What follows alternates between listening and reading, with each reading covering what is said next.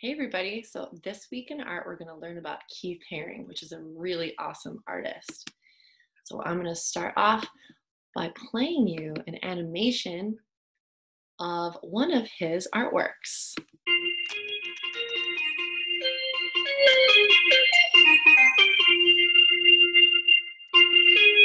The figures in his art are always moving, dancing, they're always in action.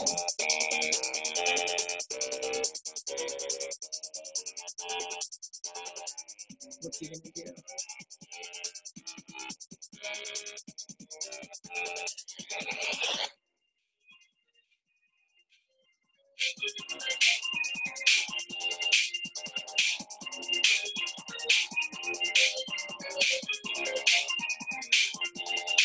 Awesome. So this animation was actually made by a student, by a high school student. So we're not going to be animating our Keith Haring artwork, but we're going to try our best to draw one. Okay, so as we just saw, Keith Haring's artwork are based on figures always moving, always doing something fun together. Here's another example of his artwork. It's two people holding up a giant heart. What do you think he meant? How do you think that he wanted you to feel when you saw this artwork? Same thing with over here. We see some dancing dogs. So we see some crawling babies, two people holding up a heart. We see a lot of lines around his shapes, right? The shapes kind of make the heart look like it's glowing or illuminating. And these little lines, we call those movement lines, are around the figures, which kind of give it a look like they're moving around.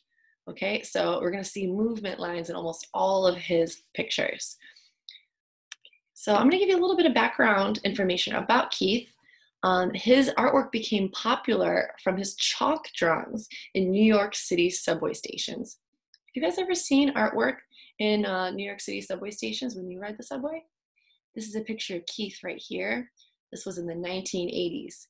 So he's writing Happy Valentine, New York, and he's drawing a figure with a heart head holding a glowing heart, right?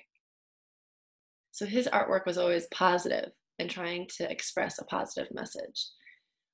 So he drew figures in action, like I just talked about, expressive hearts, babies, flying saucers, and dancing dogs.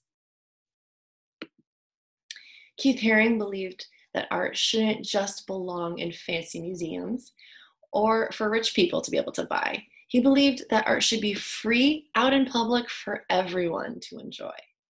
And who agrees with that? Yep, I do too. So Keith Haring thought his art could help a community by making it feel colorful and alive. His unique images share a happy, encouraging message to all. So Keith Haring, his artwork was the kind of artwork referred to as pop art. So here is one of his pictures. What does it look like to you?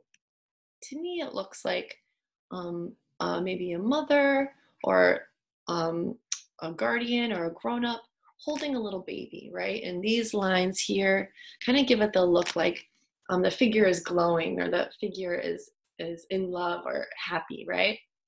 So pop art is a style of art based on simple, bold images.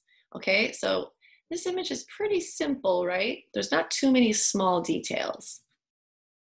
Pop art can be soup cans, everyday items that you see around your house. And pop art is almost always done in bright colors.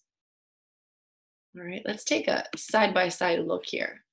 Which one of these do you think is an example of pop art?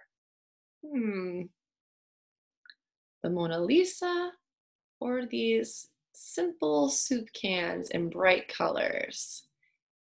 If you guessed this one, you are correct, my friend. Okay, so after you are finished with your drawing assignment, which is in the other video, you feel free to go to either of these links. This is an awesome art history link for kids if you want to learn more about Keith Haring. And this is an amazing book called The Boy Who Just Kept Drawing. All right, so I cannot wait to see what you guys create. Thank you so much, and please watch the video. Feel free to pause it and rewatch certain steps. Please do your best because we're going to include this in our holiday art show, okay? And please reach out if you have any questions. Thank you.